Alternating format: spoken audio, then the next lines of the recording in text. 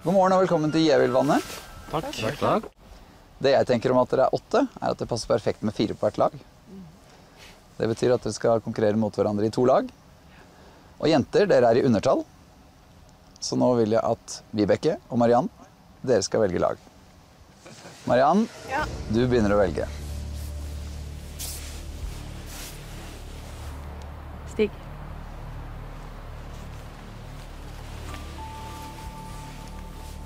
Ole Edvard. Didrik. Hele Norges.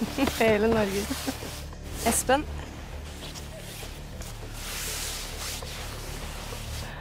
Er det lov å flørte? Gustav. Trine, da går du til Vibeke. Ja. Da er lagene klare. Jeg står her med alle bokstavene i stedsnavnet dere skal padle til. Dere skal nå trekke 3 bokstaver hver. Og det er viktig at dere ikke viser bokstavene til det andre laget. Premien på denne etappen er veldig fin. Det er middag og overnatting og påfølgende frokost på Skifer hotell i Oppdal. Kanonen ligger her, etappebeskrivelsen er oppi. Da er det bare for meg å ønske dere god tur og lykke til. Takk.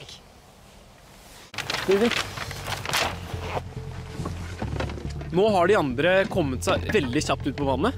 Utrolig raske med båtene, bare rett ut og i gang med en gang. Så nå har de fått et forsprang på 50-60 meter, tenker jeg.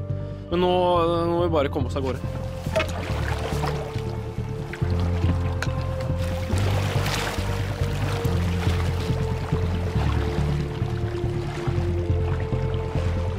Jeg har fått noen tips av onkel Stig! Han pratet til oss som om vi var fotballspillere i garderoben før en kamp. Nå, gutter! Rådene var å holde kanoen rett. Enkelt og greit. For hver giro dere har beregnet feil, må dere vente i 5 minutter før dere kan fortsette etappen. I løpet av en eventuell tidsstraff skal hele laget holde seg i ro. Denne tiden kan ikke benyttes til å spise, lese kart, pakke om, klatre, føtter, etc. Så kjenner du sånn. Det er 10 hver. Det blir et helt annet mang. Vent litt, ikke sånn. 10 kilo. Så stikker vi. Der tar vi hånda, eller hva er det langt? Nå er det bare å gøsse på oppover der, altså.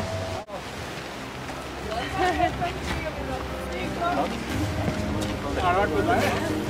Er det her du har vært? Kom igjen.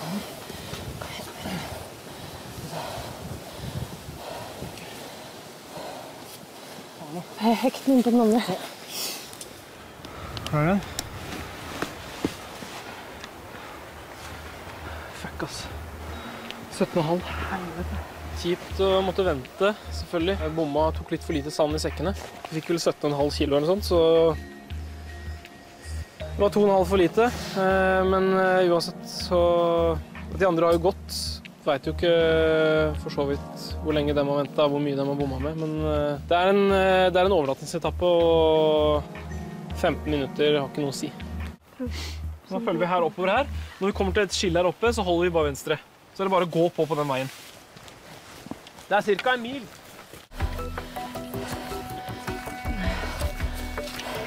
Formen er litt varierende. Det er vanskelig å restituere seg. Det er så lange turer. Jeg får ikke ete nok mat, jeg får ikke sove nok. Så er det lite, det er kaldt, så jeg merker det. Jeg merker at jeg er skikkelig seig i beina i dag. Det er bra å se de andre, det er deilig. Det føles godt.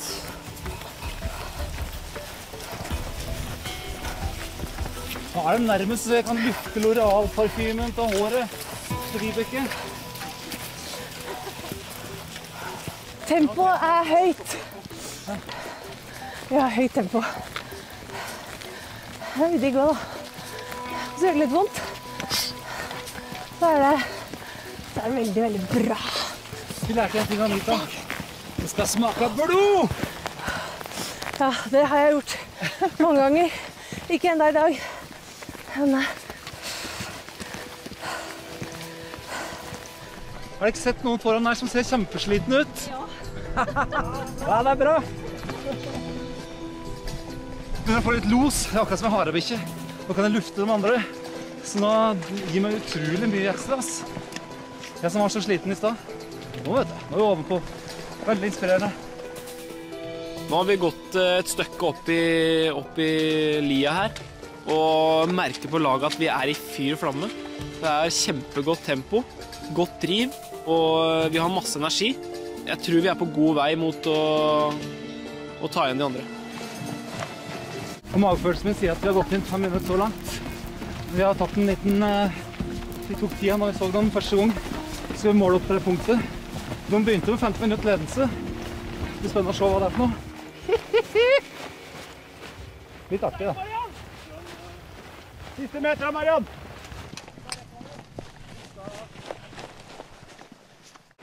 Det er bra jobba! Ja. Ja, dere kjørte på litt der også. Hvordan var dere på vekta der da? 17,3. Nei, 17,5 var det. Da var det gått fælt i fjellet, altså. Da fikk dere 10 minutter straff, da. Kvarter. Dagens etappe har vært knallhard, men morsom. Fordi vi har hatt litt sånn jagetempo, og alle har klart å følge med. Og det var så bra. Hvis vi klarer å holde tempoet her i morgen, så har vi, tror jeg i hvert fall, vi har veldig gode sjanser, da. Men så kan det jo skje masse ting underveis. I morgen så starter jo det andre laget med 2 minutter forsprang. Og i dag så gikk vi inn på 15 minutter. Så hvis ikke dere ser noe alvorlig gærent i morgen, så skal vi forbi det andre laget i morgen. Vi har vært ute og sjekket litt på kartet nå. Bare sett litt på lands. Det er ikke så snakke så høyt om det, så ikke de andre hører. Men at vi har vært ute og sjekket landskapet litt på hvor vi skal gå inn i morgen tidlig. Hvor det ser ut som det er best å gå, da. Så vi har vært ute og kikket litt.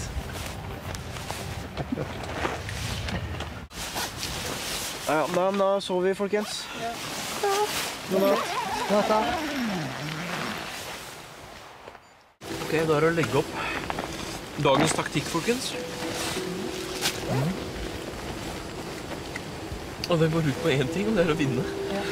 Ja. Kjører på. Lykke til da, folkens. God tur, da. Lykke til. God tur! God tur, da. Ja, nå står vi egentlig bare med sekken på ryggen og tripper og sparker jorda etter å komme oss av gårde som noen villbikkjer. Nå er vi skikkelig klare til å bare ta de andre igjen.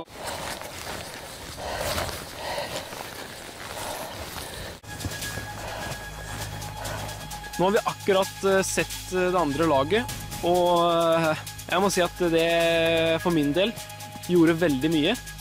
Og det tror jeg gjorde for resten av laget også. De har fått en ny gnist i øyet og bare er klare til å ta det igjen.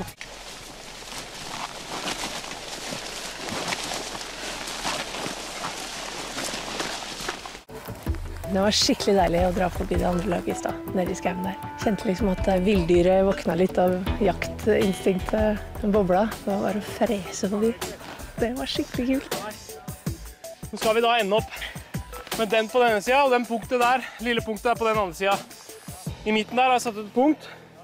Når vi kommer dit, så skal vi egentlig se vannet framfor oss, og da er det kort igjen til mål. Hvorfor ser vi ikke de andre? Jeg vet da faen. Hvorfor de går rundt. De satte sikkert på den stien som går bort ved elva der. Det kan se ut som det er litt oppover til neste punkt. Det er jo tungt. Men Didrik har peilet ut en bra kurs for oss, tror jeg. Så jeg har en følelse at vi ligger godt an, altså. Ja! Bra. Deilig, folkens. Bra jobba. Herlig.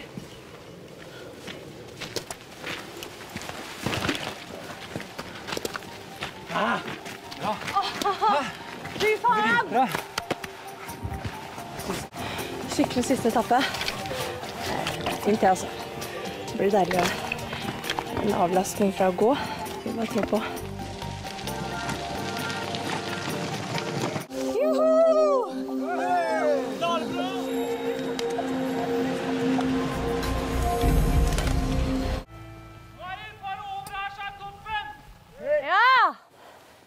Det er en lang opp til. Det går bra. Hæ? Kult! Deilig. Ja, du er så flink, Mariann. Du er så flink! Det er dere også. Åh, det var godt. Ok, da er det bare å kjøre på.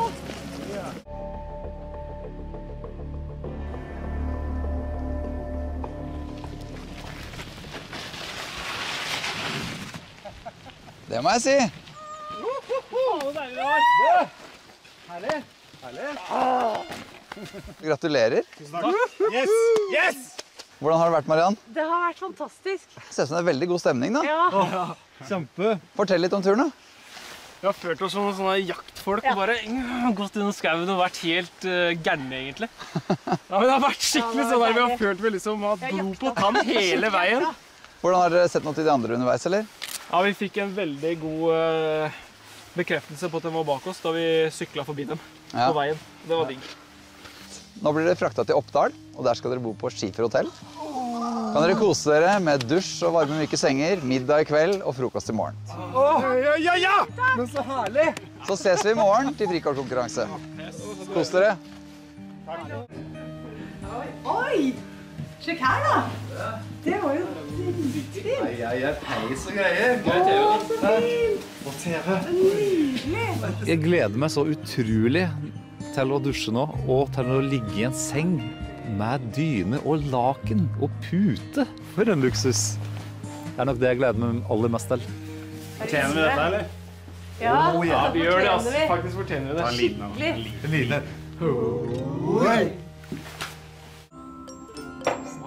Tusen takk. Dette lukter godt lang vei. Smør, vet du. Vi tar en skål for det andre laget. Ja, virkelig, altså. Ja. Ja, men det gjør vi. Skål for det andre Skål for laget. andre laget. Den er på sin plass. Det er jo litt rart å tenke på at i løpet av dagen så skal en av oss hjem. Eller ikke en av oss, men en av deltakerne. Det var jo veldig trist å si ha det til Anita sist, og Fon. Så verre blir det, hva skal jeg si for noe? Eller blir det bedre sikkert? Nei. Nei, ikke sant? Så det skal vi uansett gjennom i dag.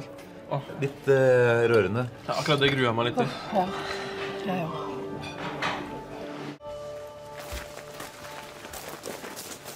God morgen, alle sammen. Morgen. Hvordan er det med dere i dag? Bare bra. I dagens konkurranse handler det om å være god til å memorere. Ved hjelp av en zipline skal de over til den andre siden av elva Driva. Her vil de finne 10 geometriske figurer plassert i en gitt rekkefølge. Det er om å gjøre å huske flest mulig figurer fra venstre til høyre. Når de har brukt den tiden de trenger på å memorere, må de ut på en ny zipline før de skal plassere riktige figurer i riktig rekkefølge. Det er antall rette figurer etter hverandre som vil avgjøre konkurransen. Om det skulle bli likt, er det tiden som avgjør. På en måte så er det jo deilig at det ikke deles ut noen frikort i dag. Men på den annen side så er det kjipt at Vibeke må reise. Men vi får bare gjøre vårt, og så er det jo om å gjøre å ikke komme sist, da. Så får vi bare prøve på det. Konkurransen i dag blir nok mest utfordrende på det planet at jeg skal huske. Husking er ja, nei, jeg kan gå ut på kjøkkenet for å hente en kniv, og så kommer jeg ut og glemmer hva jeg skulle hente.